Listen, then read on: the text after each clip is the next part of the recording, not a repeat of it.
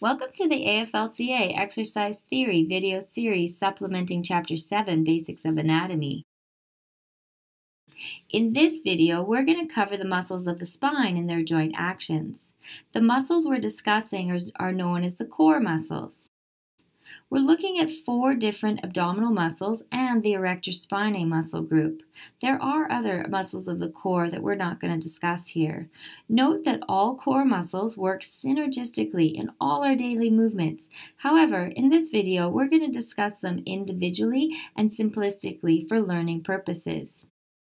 Muscles of the spine have 2 primary functions. First, they function to stabilize the pelvis and spine throughout the day when standing and sitting with good posture, and also when exercising.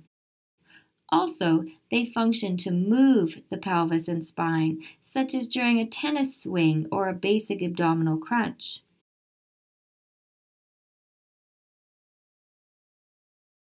Let's start with the transverse abdominis muscle. It's the deepest of the abdominals and wraps around the torso horizontally like a corset. Its joint action is compression of the abdomen, which is an isometric contraction that results in no movement of the spine. When fitness instructors cue, draw your navel in toward your spine, this is the muscle that is activated. The plank exercise is a good example of the transverse abdominis generating force to isometrically compress and stabilize the spine. Next, the obliques. The internal obliques are oriented at an upward angle at the sides of the abdomen.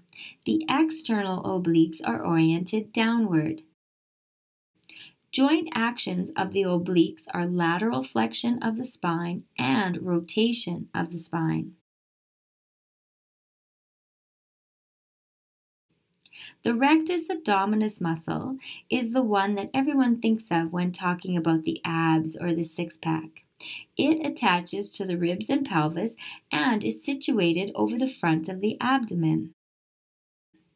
The regular abdominal crunch exercise is an example of the rectus abdominis generating force concentrically to flex the spine. This abdominal crunch with a twist involves spine flexion and spine rotation, so it engages the rectus abdominis as well as the internal obliques and external obliques. Finally, this is the Erector Spinae muscle group. It begins at the pelvis and runs up both sides of the spine, attaching to various ribs along the way. Joint action of the Erector Spinae is spine extension. During good standing and seated posture, the Erector Spinae works isometrically to keep the spine extended. The prone back extension exercise is an example of the Erector Spinae generating force to concentrically extend the spine. In this video, we covered the muscles and joint actions of the spine, specifically the 4 abdominal muscles and the Erector Spinae. We discussed them in relation to various exercises where they function as stabilizers and movers. You may find it helpful to watch this video a few times and even thinking of more exercises that involve these muscles. Thanks for watching.